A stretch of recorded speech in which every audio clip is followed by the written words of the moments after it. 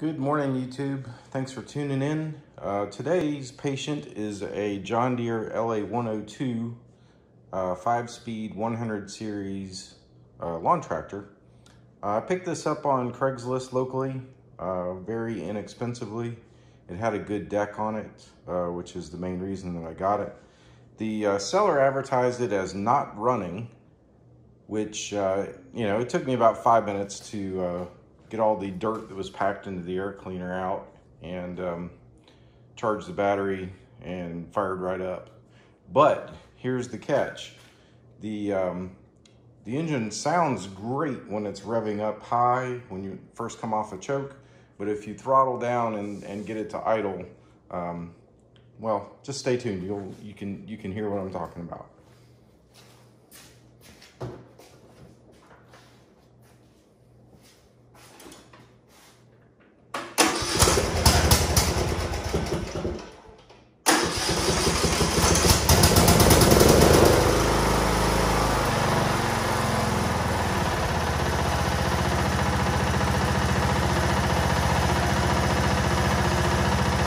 Pretty significant rod knock.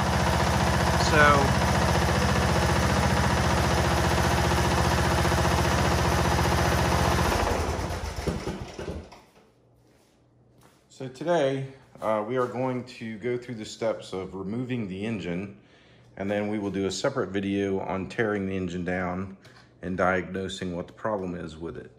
So I hope this is going to be useful. I mean, if nothing else, this will give you some guidance when you're parting out a mower, how to get to everything. Or, I'm probably going to end up putting a different engine in this one from another mower I've got. So stay tuned. Please like the channel. Please subscribe. I appreciate everybody watching, and please leave any questions in the comments. Thank you. As you can see, step one was removing the deck. Did that before we started taping today. I'll link, I have a separate video on removing the deck, which I will link to in the description below. The next thing we're gonna do is remove the hood. I do have another video on that, which I will include, but it's real simple. And then I'm gonna jack it up and put it on some ramps, just to have better access to everything and make it easier to film. So stand by and we're gonna do that.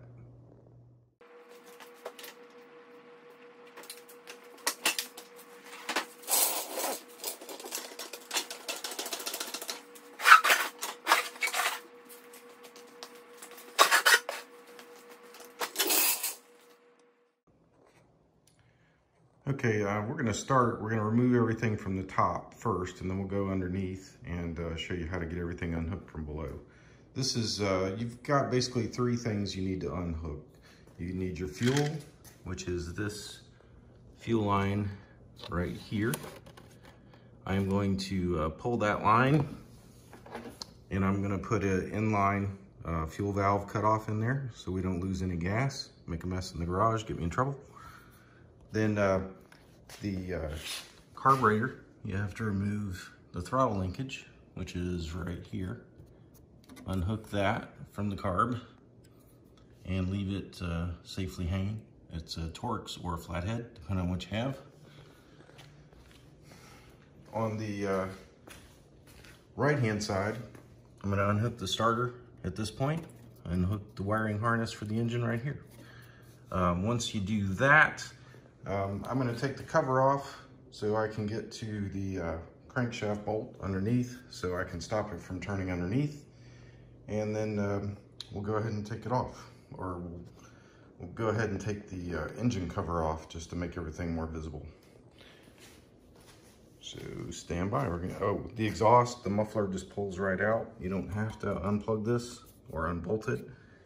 We may, just for access and make it easier to see on the video.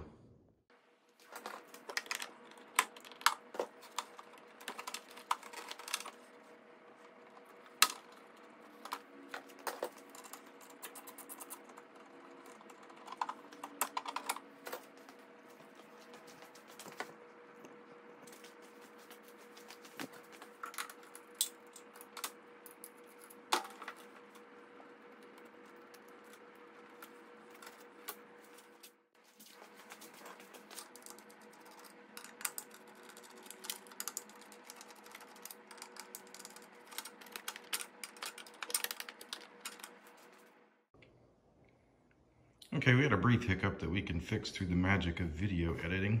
What we're gonna have to do is we're gonna have to remove this entire upper cover anyway, because once you loosen the four, these are Torx T25. Once you loosen these, the cover has to come off for you to get this plate off to get access to the nut for the crankshaft. So to get the cover off, very simple on these. There's two 10mm bolts at the back on either side. And you have two at the front that are Torx. So once you undo those, take the air filter off, the cover will pop off, and then you can do the, you'll have access to the crankshaft bolt.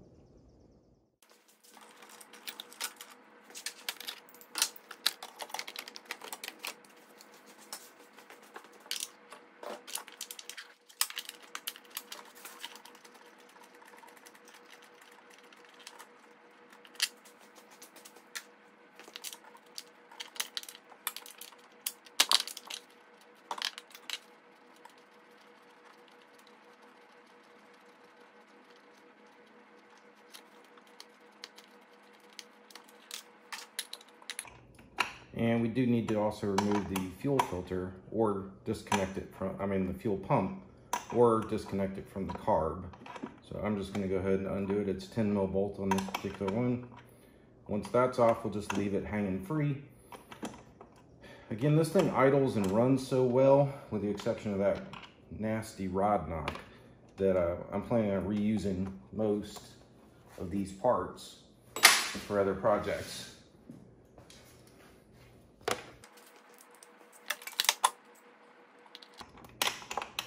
You know, I was gonna disconnect the fuel pump from the cover, the engine cover, but it's just too difficult to get to. So I'm just gonna disconnect the fuel line from it so that it'll come free.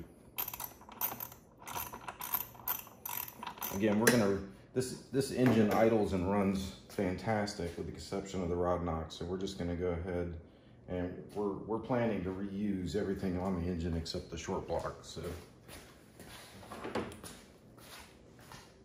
I'm trying not to damage anything in the process of getting it apart.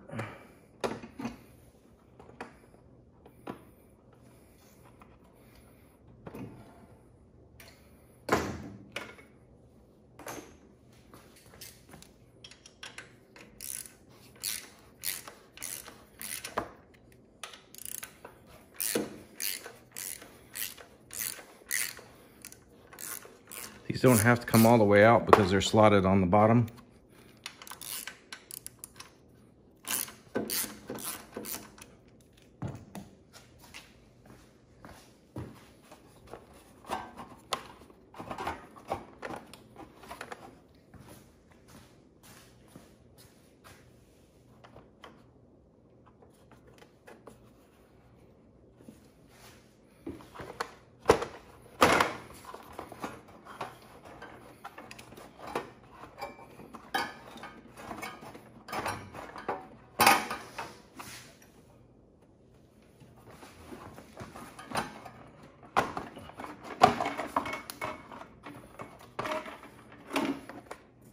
Got another breather line here that I missed.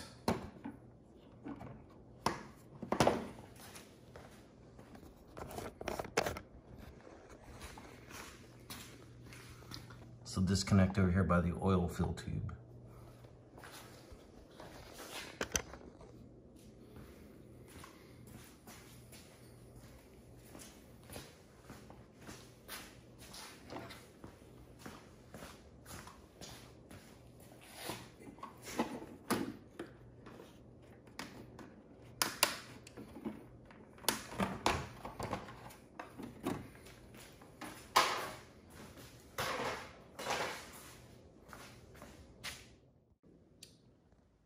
Just a quick tip, while we're on top, I've got a 24mm socket on a breaker bar. I'm just bracing it up against the body. Hopefully it won't be so tight that that causes an issue.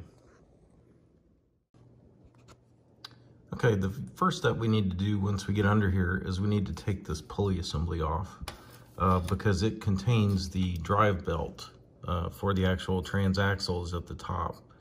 So what you do is you have to put a breaker bar or a ratchet on the top, which is why we had to take the engine cover off, and hold the crank still while you undo this bolt. And then depending on how well it's put on, you got to whack it with a hammer a couple times, or it may just fall right off. So once we get that out of the way, there's 4 bolts. 1, 2,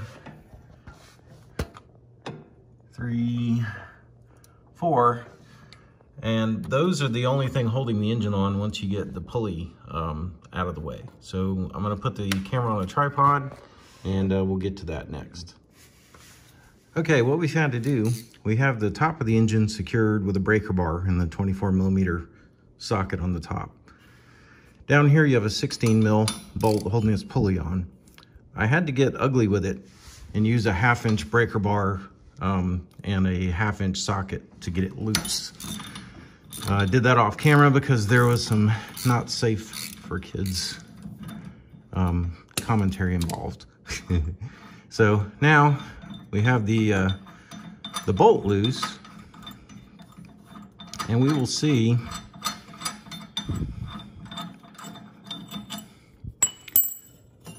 how hard this pulley is to get off now. When the pulley comes off, it's going to take the drive belt obviously off with it. All right, now with that loose, we have 4 bolts on the corners that are holding the actual engine to the motor. So we'll get to those now. Okay, I've got my 1/2" ratchet and a couple of extensions, 16mm socket. You've got 4 bolts. We'll start with the 2 at the back first.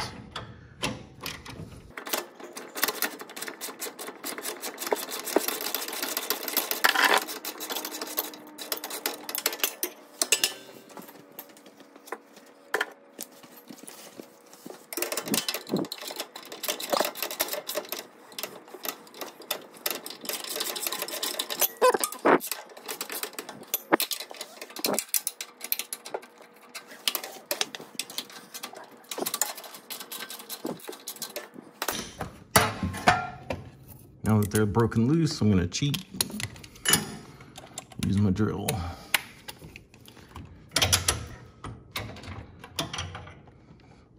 After I get an extension.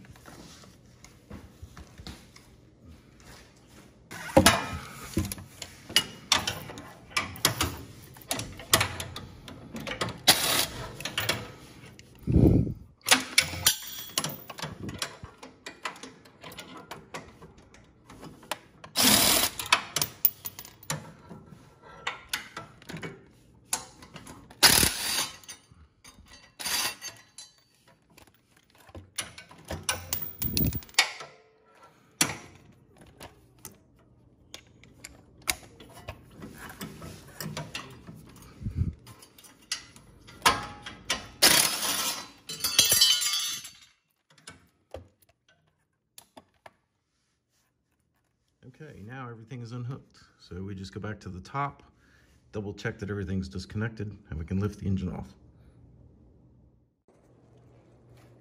Okay guys, this is literally all the hardware that you need to remove to get the engine out. So keep a Ziploc bag handy, or a Tupperware container, or something to keep all your stuff together so you don't lose it, especially if you're going to be reusing the engine or the motor.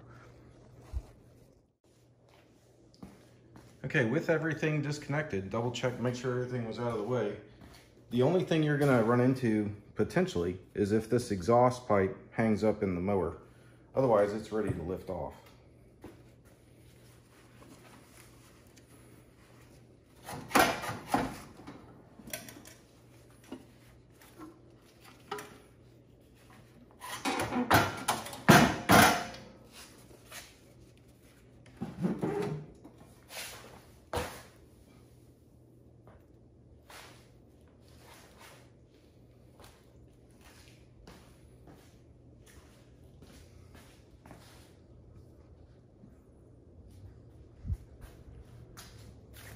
So that's it, folks. We're gonna put this one on the bench, get some lights on, and we're gonna tear the bottom half in and see what happened.